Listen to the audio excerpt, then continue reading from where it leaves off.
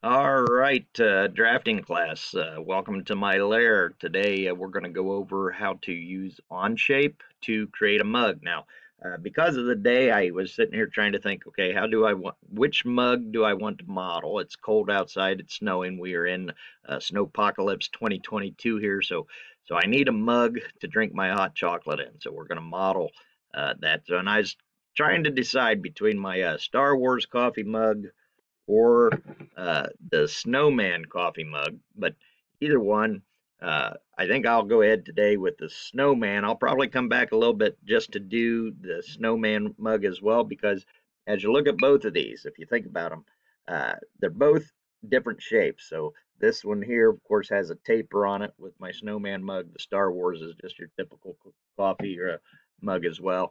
Both of these would be modeled a little bit differently. So if I feel ambitious, I might go ahead and model both of them for you. Now, my suggestion to you is you guys go into your cupboard and get out whatever coffee mug or hot chocolate mug that you like and use that as your model to start to create from. I've got just a regular wooden ruler here so we can kind of get this started.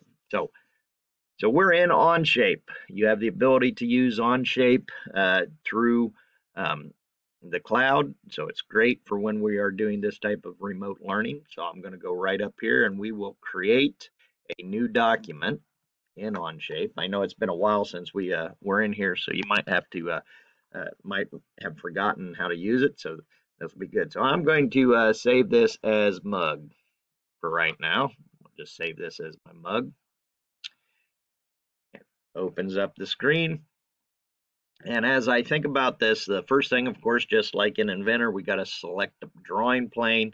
I got to consider the basic shape here, so I'm going to start out with a circle, and then I'm just going to extrude that circle up to give us kind of a cylinder. So I'm going to select first the top viewing plane as far as my sketch. So I'm going to create a new sketch on that top plane.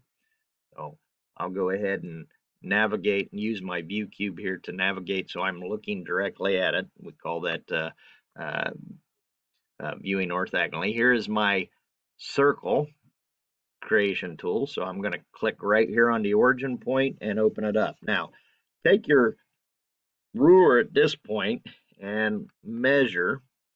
In my case, this measures to 3 1/8 inch diameter. So I could kind of try to get it up here, and I don't really need to be that concerned with it. So I'm just going to left click. That opens up, and I can manually key in 3.125 now, or you could key 3 plus 1/8 as well. That's all I need. Let's go ahead and click the green check mark box. That's a left click on that. And I'm going to go into my isometric view just so I can see how this reacts when I go to extrude it. So over here on the left upper, our toolbar is our extrude feature. So I'm going to left click on that, and then I'm going to click that shape. Now, uh, notice it's going the right way. Now I can change this and go either way, whether I want to come up or go down. In this case, I want to go ahead and have it coming up out of the screen. And now I got to set my depth. So I'm going to again take and measure that. So, and in my case, my mug measures 3 3/4 inches tall. So I'm going to go 3.75 for 3 3/4 inches. And that's all I need with that. Now, this is just a cylinder. So in order to make it a mug, we got to kind of bring in and get this hollowed out. So I'm going to sketch now on this plane. So I'll come back into my top view so I can see this, and we'll go back in. We'll draw another circle on it. I'm going to take that measurement. So see what that is.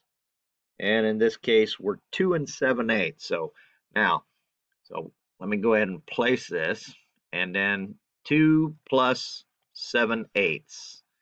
Enter. So gives me 2.875. That's that feature. Let's go back to the isometric view. And I'm now going to extrude this. So pick up the inside shape. So notice it's coming out. So we want to go the opposite direction and go into it. And in this case, I'm going down 3 3/8. So I'll set my distance here of 3.375. If you don't know what the fraction is, just go 3 plus and enter the fraction. So either way.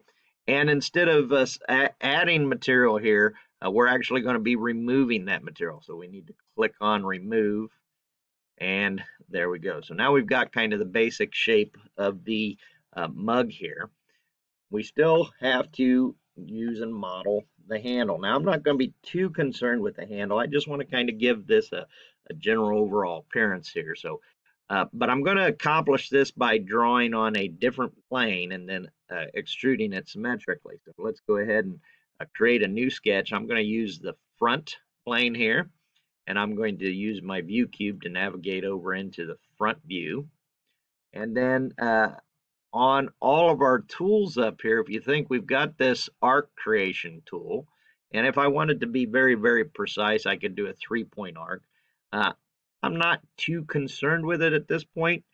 So I'm going to use this conic tool just for something to do. So we'll come in here, and while I could pick up on the edge, I want this to go into the part just a little bit. So I'm going to zoom in, and I'm going to stay away. I'm not too concerned right now with dimensions. I just want to kind of get a rough model of it. So, and I place it there. So I left clicked up top, then I left click down below. Now I'm moving this out. So, so get that shape, and I can kind of put that up here right like that, place that. I'm going to do the same thing. I'm going to do one more here. So we're going to kind of go up here and down a little bit lower, and we'll go out just a little bit more right here like this to place both of those in there. Now I've got to have a closed feature in order to be able to extrude it. Right now these are just two curves. They're not really connected, so I'm going to use my line creation tool, and I'm going to connect these endpoints on both of these. There you go. And that sketch is finished. So go ahead and click on finish the sketch. Let's go back to my isometric view. And now I'm ready to extrude this part. So let's go ahead and use my extrude tool. I'm going to click on the feature that I want, in this case, which is this handle. And notice it's coming out, but we don't want it to be that way. We want it to be symmetrical. So I'm going to come in here, and I'm going to place a check mark here by the symmetric, just to make it going on both sides of that plane. And we got to change that depth because my handle isn't 1 inch thick. So let's take a look here, take a quick measurement using my ruler. And this is 5/8 of an inch. So I'm going to go 5 divided by 8 for 5/8 for that fraction. And we'll hit enter. That gives me my extrusion. Left click on the check mark, and I've got that. So we're good to go here now on this mug. We're almost quite complete, but we want to do a few more things before we do. So let's kind of pivot this around, just to kind of see where we're at and how it's looking. So I think that's looking pretty good. So let's go ahead then, and in the process here, I want to soften up these angles, and I also want to soften up the handle. So we're going to add a radius or a fillet to these. Now this is 100,000, so let's put one here, one here. I'm going to go on the inside here, and I'm going to come over here and also add one on the inside here.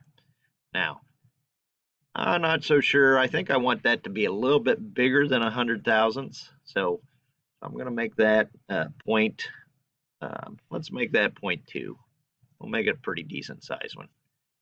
And I'll click the green check mark, and I've got a nice fillet on that handle to make that nice and smoother and softer.